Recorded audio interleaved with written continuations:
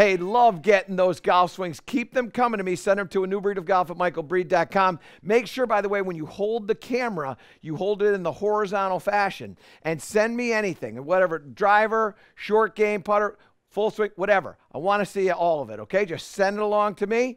And if you have it in the right way, better chance that you're going to get on one of our shows here. All right, it's time for a grip tip presented by Golf Pride. And we're going over here to look at a golf swing. And this is from Antwon. And Antwon's done a beautiful job. Honestly, Antwon, beautiful job in the address position. I love it. And there are things that I like to see. I like to see the angle of the back just like that. I like to see the rear outside of the heels. That's a fabulous balanced position. And then finally, race those, the arm position hanging down. It's hanging out just a little bit, but it's comfortable. And this is what I love to see. I love seeing comfortable address positions. So that's brilliant. Now, let's watch what happens with this motion. And what you're going to see is it's a little clumsy in the backswing. And the backswing flaw creates some other things that we don't want to see in the motion. Let me show you what I'm talking about. When this club starts to go back, the club really kind of swings horizontally for right here.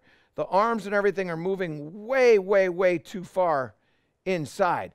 So the club face right there is in what we would call a shut position.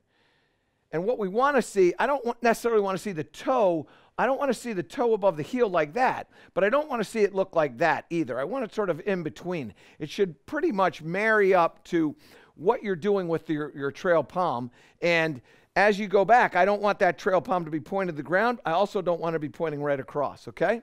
So what happens in this position is now you're thrown out of balance. So that beautiful address position that you have, what you've done is you've chucked some weight out onto the toe or out onto your toes. And what you'll see is when you start to go in here, it starts to drop down. You see the head right here is going to kind of drop down into the face of that bunker right there because the lead shoulder is so low. And the lead shoulder is low because you haven't opened up that club face enough to get the lead arm to climb the chest. So we really don't have the arm climbing the chest the way we want the arm to work. And so what happens is you have what we call an around and upswing, and there's no up in the backswing there at the start of the backswing. All right, so now you start to lift it up, but when you lift it up, now the club face is in what we'll call a wide open position. So you go from shut to open, and your lead wrist has a little cup right here. And that creates a bit of a problem. Because if I have an open club face, I now have to swing dramatically across to the left, which is exactly what Antwon does here. So good athletes will make good compensations. This is a compensation that's actually going in the wrong direction. And what I mean by that is that here's a good athlete trying to figure out how to make an open club face work, right? So he's pulling across it to try to offset that open club face. And by the way, it worked because we're in the fairway. So we know we're in the fairway. The driver must have worked. But then this shot comes. He says, I need to send this along and see what happened. Well, this is what happened. The head of the golf club now at this point is almost directly above the golf ball. And it is never supposed to be there. Never supposed to be there. And particularly not at this point in the downswing. And now we get into this and you're coming down on top of it. So now all the energy is coming downward, which is why we're going to take an enormous divot and this ball is going to start out right into this tree. You're not going to see it, but that's what happened. And so there's this big divot coming. Here's the golf ball right here, by the way. This big divot is coming. He's running into his body, so it looks like his arms and hands are very, very close to him. And that's why this lead elbow is now starting to bend right here, even though the club hasn't lifted up at all. Here's the club head right here, and here's his elbow already bending, which is his body basically saying, I got to do something to get this club out of the ground, otherwise it's going to keep going down. Okay? So now that happens. Now he's lifted up with the body, and then there's a flip. And what will happen here is this, and I will tell you, everybody, you've seen this individual. They have the bubble on their forearm. And that bubble on the forearm is there because they have so much impact going into the ground that all that energy is reverberating back up to the arm, and it's creating a problem. golfer's elbow, tennis elbow, whatever you want to call it. I don't really care, but you're wearing the bubble. And the bubble is an indication that you got going on what Antwon has got going on. Now, I want to go back to this other thing as we deliver this golf club down into the ground. You see where the shaft of the golf club is right here? That shaft of the golf club is going through this lead forearm or lead arm. What we want to have happen is when this club is working down in the downswing, we want it to go through the trail forearm. So the shaft of the golf club should be over here, and it's over here. And the reason why it's over there is because it's gone around and up, and now it's coming back down and over with the open club face. And so the backswing is creating all the rest of the challenges in this downswing, Antwon.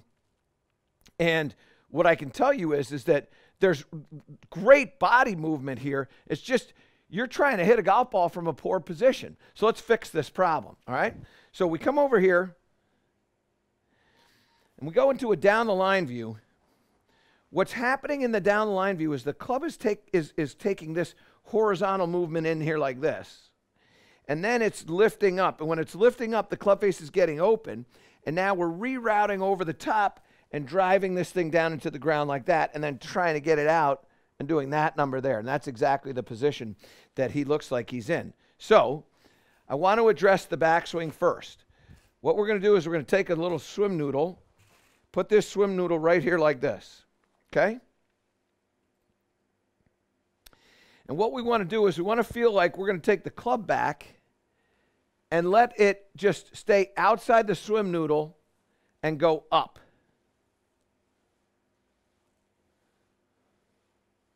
Just like that, okay? So that's the first thing we're going to do. We'll take this club back, let it go out here like this,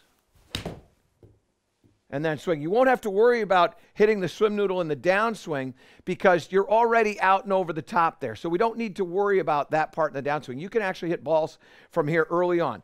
You set that swim noodle in there about a club head inside your path, and all you're going to do is just feel you take it outside here like this. And the reason why, again, why I like to use the swim noodle is because if you hit it, you're not going to hurt yourself, okay? So an excellent drill to start with. Once you have where you have it so that you're comfortable with what you're doing, then what I want you to do is this. I want you to take the swim noodle.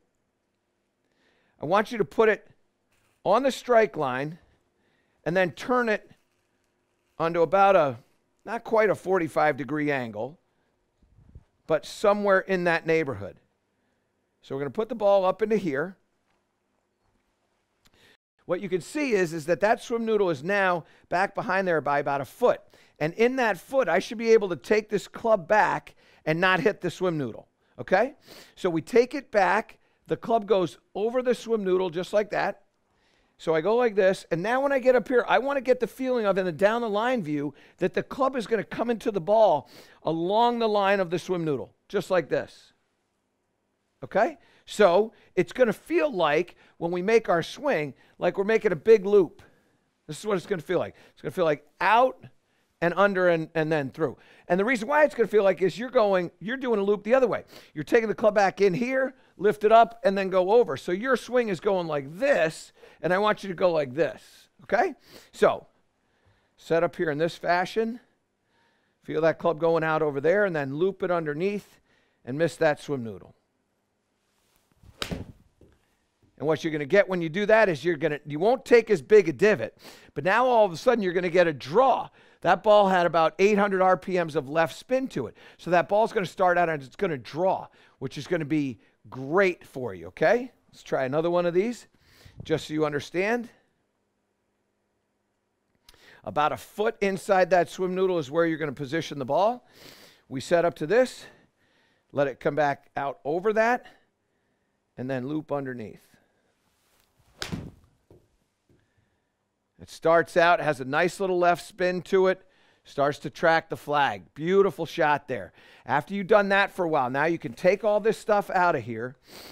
And again, this is going to take you a little bit of time, Antwon. You're probably going to take, in order for you to do this, you're probably a couple months out, to be honest with you, depending on how much time you get to practice.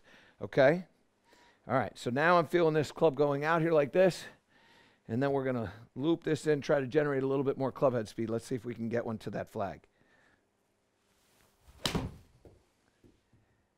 Okay, so this is a good one. Let's see what we got. almost hit it over the green there. That one there went about 160 yards with the 8-iron. So do that, and what you're going to find is that you're going to have control over what's happening with the club as it comes into that golf ball. You won't be taking those big divots. You won't need to wear that bubble on your arm, and you'll be able to play a lot more golf. Okay, that's a grip tip presented by Golf Prize.